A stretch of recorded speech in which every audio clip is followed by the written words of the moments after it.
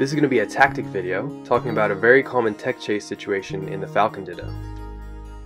So the situation we're in is that we have Falcon Dittos and we get a grab at the middle of the stage at 0%. And we have to figure out what kind of follow-up can we do when this Falcon lands on the platform. Normally when we throw a character over top of one of these side platforms, we like to start an up air chain. But at 0%, he stays too low and he gets a chance to tech on the platform. The question is, what follow-up will cover all of his tech options? The answer is that we're going to do a pivot, short hop, late up air. The claim of this video is that this will cover all of the tech options our opponent has. So first we do a nice long pivot so that we are a little bit under the platform, and our short hop needs to be pulled backwards so that we land just underneath the platform and maybe a little bit on the inside of the stage of the middle.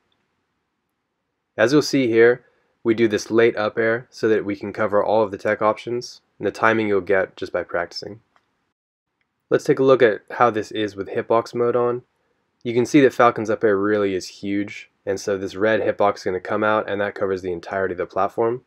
You can also see, since it's bigger behind us, we can be pretty far to the left and almost cover the entire thing. So we really want our short hop to get pulled back so that we land just a little bit on the left of the middle if we're throwing them to the right. If our opponent techs to the left, we're going to hit them with a forward-facing up air because we've pivoted. That will push them off the platform since up air hits you slightly forward, and then we can just follow up with whatever combo we want. After the up air, we do need a little bit of a dash for our up smash, and sometimes this will mean that it's easiest to continue the combo if you turn around afterwards. This setup looks very flashy if the opponent techs to the right, because we're going to get them with the hook part of our up air, and we can just immediately do another dash and up smash, and once again do whatever combo we want to kill them. If your opponent is instinctively just trying to put as much space between you as possible by teching away, this will give you really easy combos over the edge. Tech in place is a little bit trickier because our up air is just going to force another tech chase situation.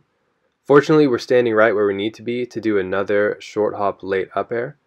If they tech behind us, then we push them off the platform with the up air and we can up smash. If they tech in front of us, then the same thing will happen.